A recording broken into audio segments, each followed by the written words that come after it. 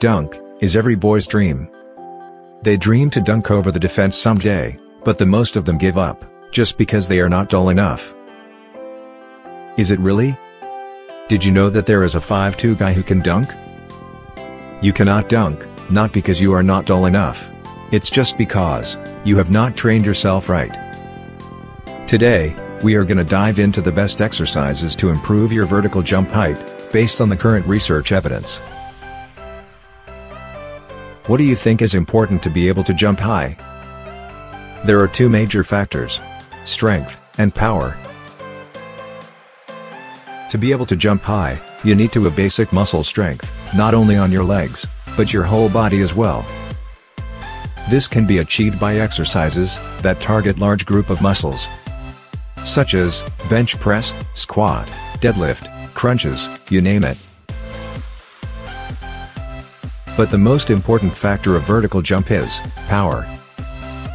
Power is the product of force and velocity. You need to be able to generate the force in short period of time to be able to jump high. Even if you have great strength on your body, it is useless in jump if you cannot move it quickly. Then, how do you train power? According to a meta-analysis done with volleyball players in 2020, plyometric jump training programs are effective in improving vertical jump height in volleyball players. Improvements can be achieved by both sexes from various age groups, with programs of relatively low volume and frequency. The plyometric exercises used in the studies include jump rope, repeated counter movement jump, standing single leg hopping, tuck jump, double leg hop, kangaroo jump, double leg hurdle jump, single leg lateral bench jump, double leg stair jump, double leg box jump, double leg depth jump, and so forth.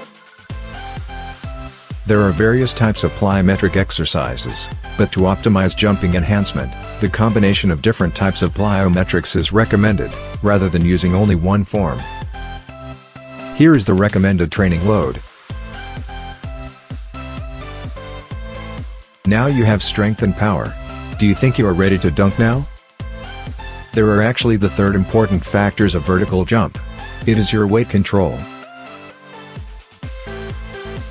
Ultimately, your jump height depends on overall power to body weight ratio. You don't have to have a lot of power if you weigh only 10 pounds, but if you weigh 200 pounds, 300 pounds, or 400 pounds, you have to have much more power to jump high. So your weight control is crucial. But the tricky part is, you cannot just do extreme cardio, or diet to lose weight. According to a study done by Eric et al. In 2014, cardiovascular training can be used to enhance fat loss. Interference with strength training adaptations increases concomitantly with frequency and duration of cardiovascular training. Thus, the lowest frequency and duration possible, while achieving sufficient fat loss, should be used. Full body modalities or cycling may reduce interference. However, high intensities may as well require more recovery. Fasted cardiovascular training may not have benefits over fed state, and could be detrimental. So, you want to lose weight, while maintaining your muscle mass. How do you do it?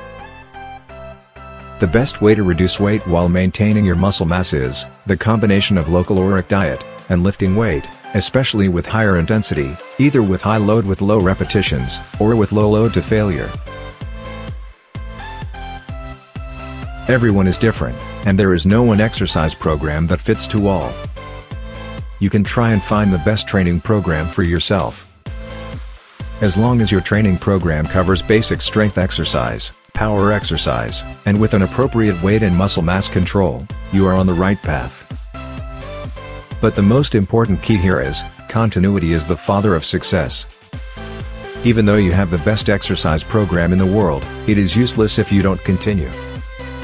A journey of 1,000 miles begins with a single step.